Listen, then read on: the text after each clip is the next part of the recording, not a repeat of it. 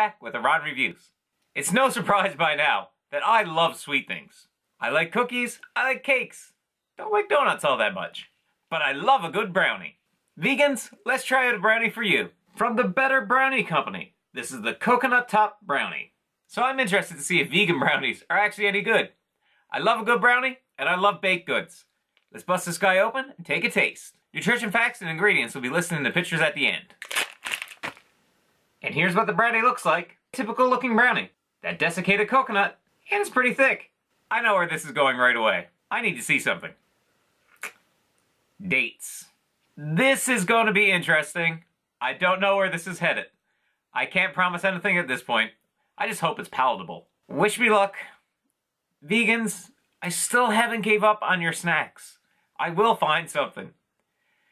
Let's hope this is it, because right now, I'm questioning a lot of things. That being said, I love date squares. Date squares are great. I don't think they're vegan, though.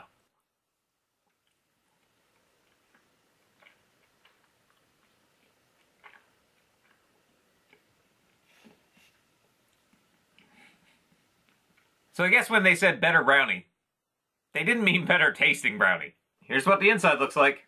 Well, I will admit, it kind of resembles like a really soft brownie.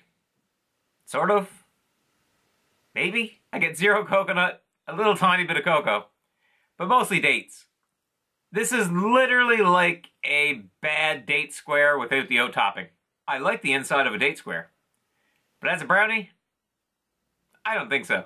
What does Ron think of the Coconut Better Brownie? He doesn't think a whole lot. Would help like that chocolatey fix. Seriously, for the price tag, get some Oreos. I'm pretty sure Oreos are vegan. I'm gonna give this a 4 out of 10. I found this at Dominion, so across Canada, if you're interested, you can find it at the Loblaws chain of stores.